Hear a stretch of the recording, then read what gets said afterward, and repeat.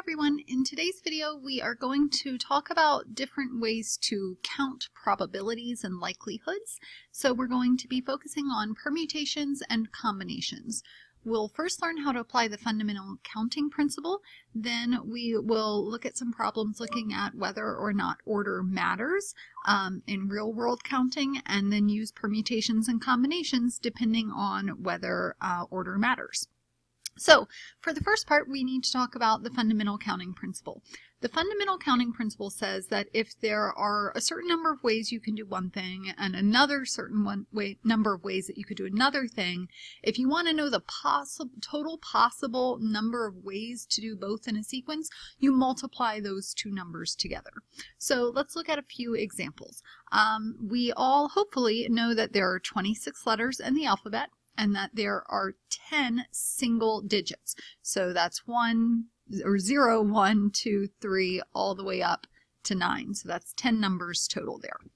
So let's say we are trying to make a student ID that is 5 characters long. That means there are 5 spots that we have to make choices in the student ID. It consists of 3 letters, so I'm going to put L's underneath these blanks for letters, and 2 digits. I'm going to put a D on each of those to label which ones are the digits. How many student IDs are possible?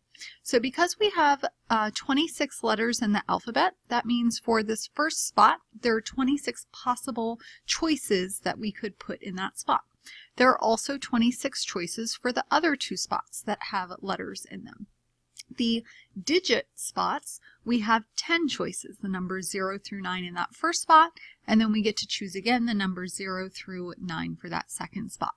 So the fundamental counting principle says you can multiply that together, 26 times 26 times 26 times 10 times 10, and whatever that product is, in this case it's 1,757,600, that's how many possible, in this case, student ID combinations we would be able to put together. So the second example says in a local restaurant there are 3 choices for appetizer. So for this first part, this first choice, your appetizer, you get 3 choices. For your entree, you get 7 choices. For dessert, you get 4 choices. And for your drink, you get 5 choices.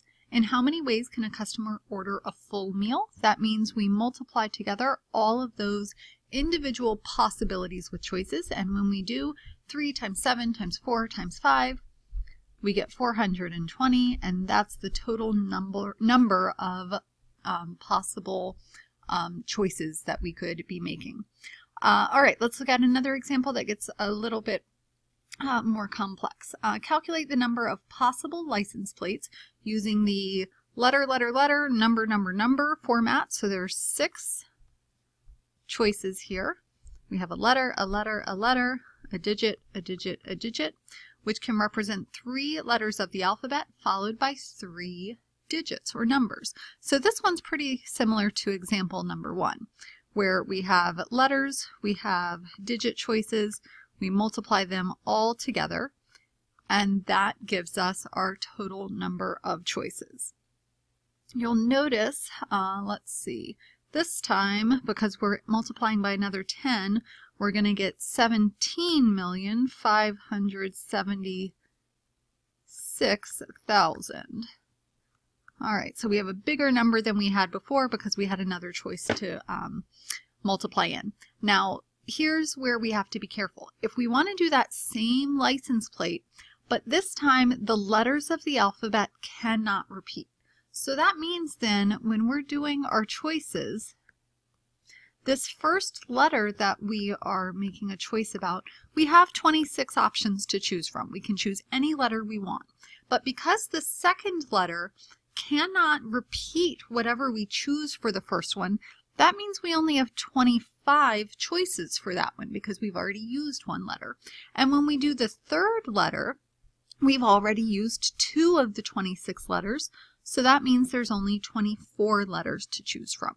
Now in this example, it doesn't say anything about the digits not being able to be repeated, so we're still going to put 10 in those digit spots. And we are going to have a smaller number than we had a moment ago when we allowed for repetitions to happen.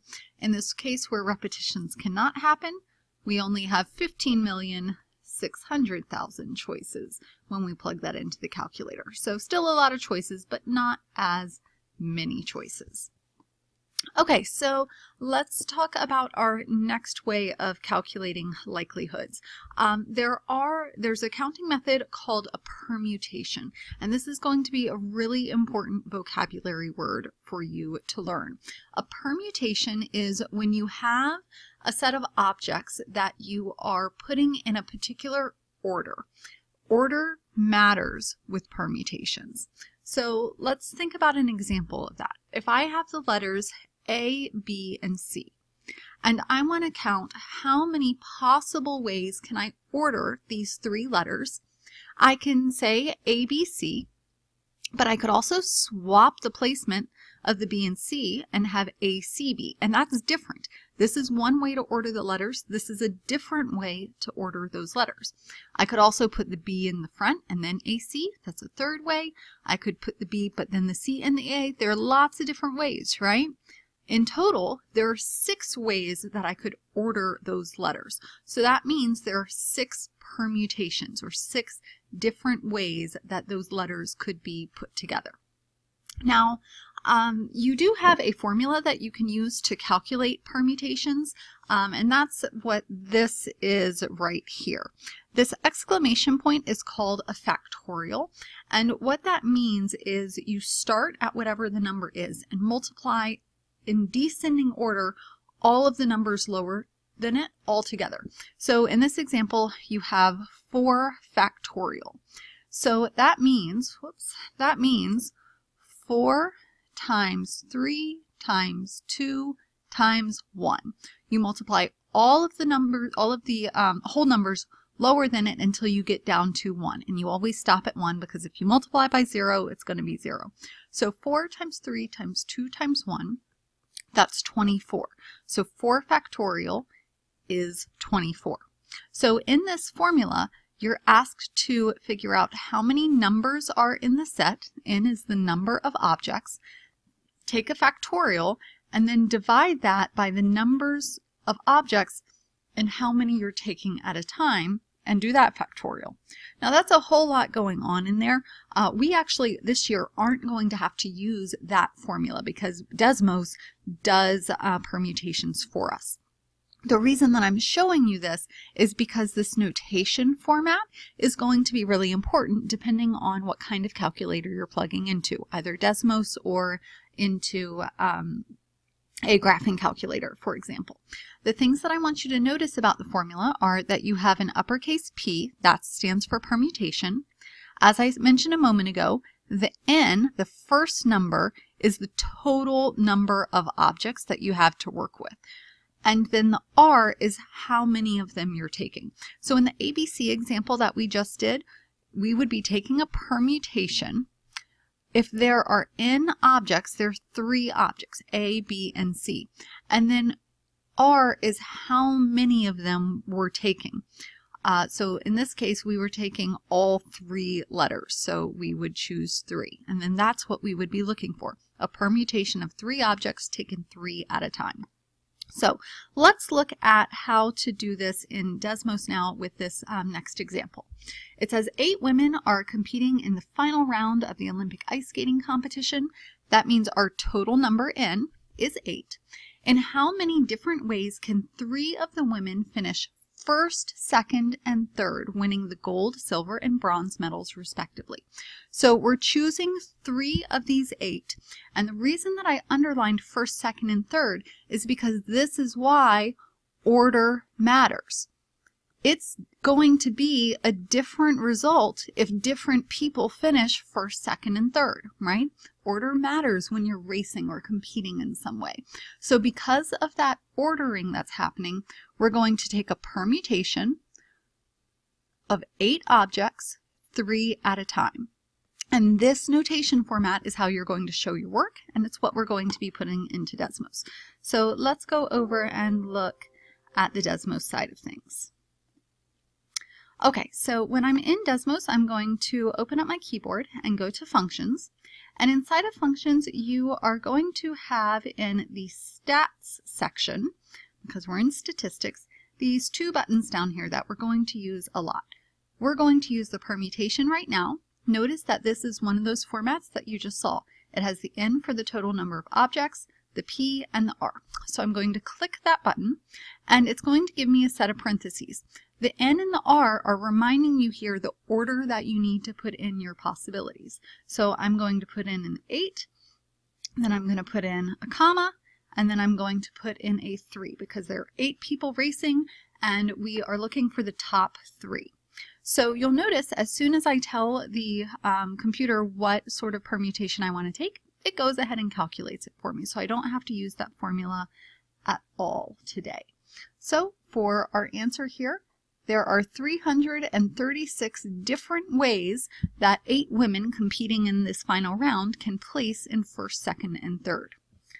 So now let's look at a slightly different question. In how many different ways can the women finish the competition, assuming no ties? So we're still working with 8 women, but this time we don't care just about first, second, and third. We care about how all of the women are finishing the competition. So that means we're choosing all 8 in this case. So I'm going to go back to my Desmos. I'm going to choose Functions. Again, we're under Stats. Order matters here because we're finishing a race. We're going to choose a permutation. And then I'm going to do 8, comma, and I want all 8 this time. So I have 40,320.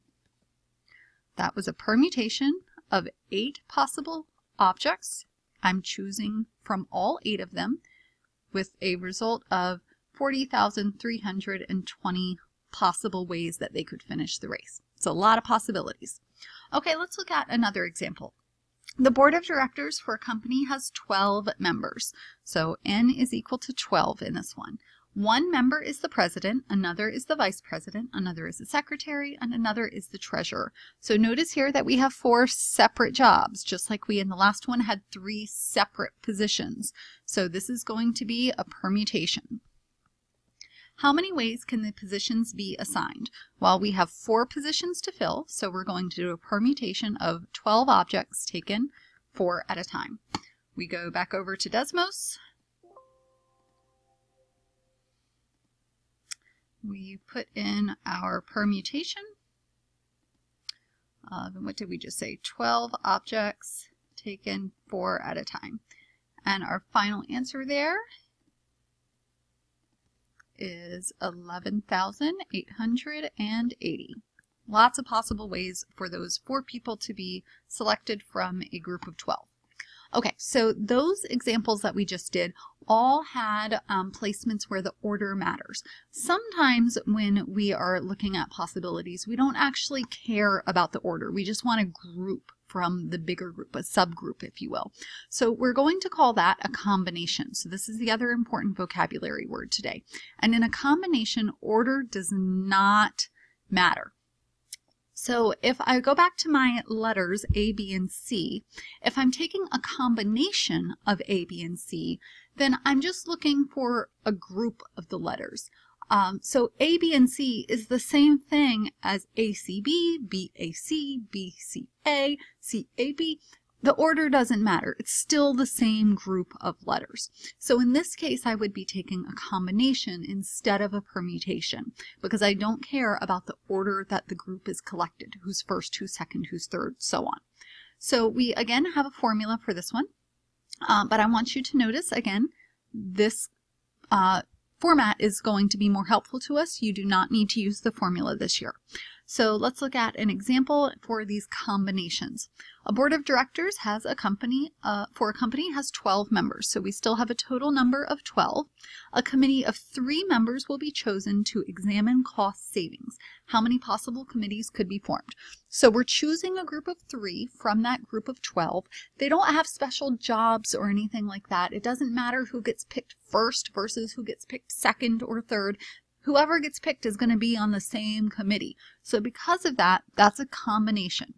We're doing a combination where 12 objects are taken 3 at a time. When we go over to Desmos, we are this time in our functions and stats going to choose the NCR. This is the combination option. It's set up exactly the same way. So I'm going to put in my total number, a comma, and then how many I wanted to take. I've forgotten on this one. How many was it? 3? I think so. Yeah. So if we're choosing from 12, a group of 3, that's 220. So there are 220 possible ways to form that group of 3 if we don't care which order the people get selected in. The next example says from a class of 20 students, how many groups of 5 students can the teacher form? So we have 20 students total. We are looking to choose groups of 5, taken 5 at a time. The groups don't have special jobs or roles, or it doesn't matter if you get picked first versus second, you're still part of that group. So this is a combination, not a permutation, where we're doing from 20, selecting at a rate of 5 per time. So we're going to go back one more time into Desmos. We're going to choose combination. We have 20, choosing 5. Our final answer, we've got it there. So we have 15,504 possible combinations. Okay, so in this video, we briefly talked about the fundamental counting principle, where we draw the blanks and all that. We talked about figuring out if order does or doesn't matter for a particular real-world situation, and then based on that order mattering or not mattering, choosing permutation or combination. Remember, for permutation, that's when it matters. Combination, it's just a group. It doesn't matter at all. Go ahead and try the Now You've Tried problems.